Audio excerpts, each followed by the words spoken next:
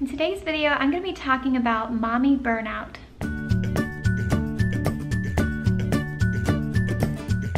So as moms, we all go through those times where we just feel burnt out, flat out exhausted, and we are just making it through the day, trying to survive till bedtime. And so today I just want to talk with you about some ways that we can confront mommy burnout and how we can really feel refreshed. So there are lots of things that we can do as moms to feel encouraged or refreshed or pampered, but ultimately what it boils down to for me is spiritual. And so, I can do lots of fun, shopping or pampering, those type of things that I enjoy, but ultimately I'm not going to feel truly refreshed unless I'm like coming to God and sharing with Him, what I'm feeling and why I'm feeling so tired and weary, and just pouring out my heart to Him. That's where I'm going to find that true refreshment and that peace that comes from Him. And so I think that's most important for us to keep in mind, especially as Christian women, that the world tells us all these things that we can do to feel refreshed, but ultimately, it needs to start in the spirit, in your soul. You need to find refreshment there first, and then all these other things are just kind of supplemental or extras. So the first thing that I have found to be really beneficial when I'm feeling burnt out and tired is to get out my journal. I have just a basic journal that has lined paper, and I just get out my journal and I start journaling out a prayer. And basically I'm just talking to God like in a long letter and just telling Him, Lord, I'm thanking Him for things, but I'm also saying, hey, I'm going through this right now and I'm dealing with this and I'm feeling like this, and just kind of like just sharing with Him everything that's on my heart and on my mind, and just kind of hashing it all out and just laying it at His feet. And it's amazing that while you're doing that, throughout that process, sometimes God will just bring to mind different scriptures that you maybe haven't thought about in a while that really address what you're going through. And usually I find that after I've finished a long written out prayer, I feel so much better, because God understands me. He created me.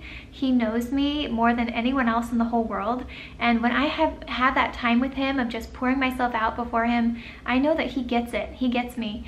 And I find comfort in that, because I know that He understands, that He loves me, and that He's there to meet me where I'm at. Another important thing to keep in mind is that our true character is going to be revealed in our everyday life.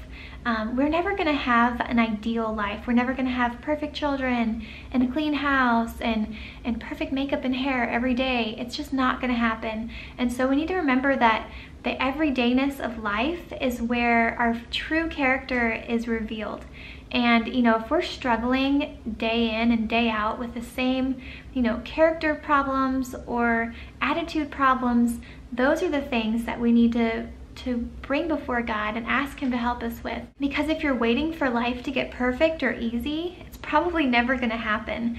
Instead of focusing and nitpicking on all the things in our lives that are going wrong or bad or aren't like we want or aren't ideal, or this and this is wrong, instead we just need to try to embrace the crazy mess that we have and just say, hey, here's what I have.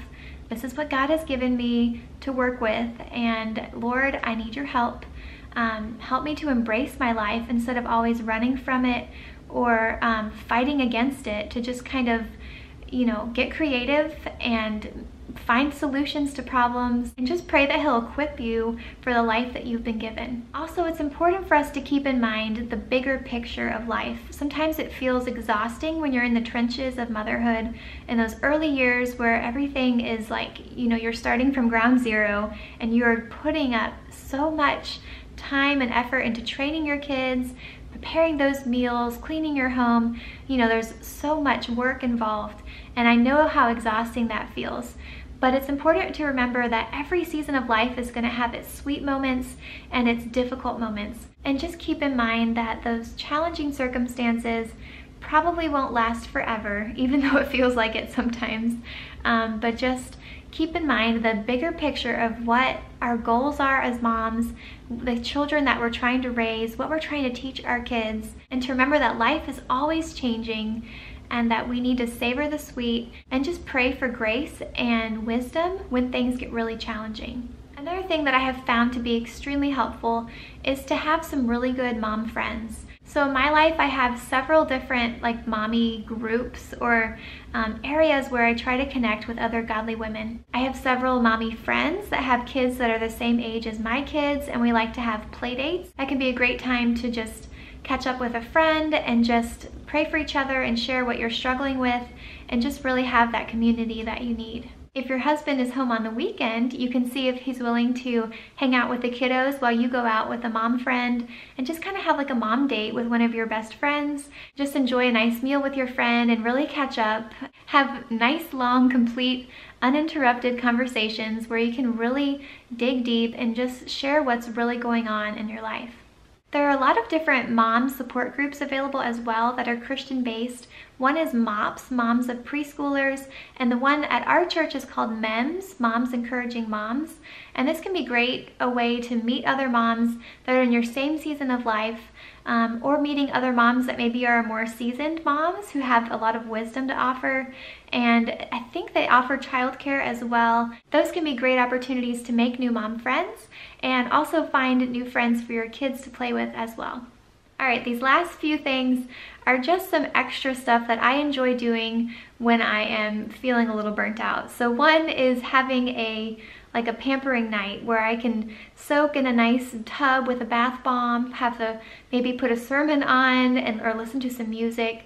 You know, I can do my nails, do my hair nice. It helps me feel so relaxed and a little bit more pretty because most days I'm just lounging around the house in, you know, pajamas and a robe, and so that extra bit of self-care can feel really refreshing. I also recommend that you make some time each day to do something that you really enjoy, whether that be reading or sewing, maybe you enjoy art or writing. Just see if you can squeeze in 20 to 30 minutes of just some time that's just doing something that you really like. Whether that's when your kids are napping or maybe it's in the nighttime after everyone's asleep. Just doing something that you enjoy to help remind you that you are still a person and that you have your own interests and things that you enjoy, and just feeling like you can have some time where you're not being mom, but you're just being yourself and really enjoying the things that are unique about you. The last thing that I wanted to mention is really just look at your life and see if there's any areas where you can cut back and kind of eliminate things that might be causing you extra stress. Maybe your kids have too many extracurricular activities.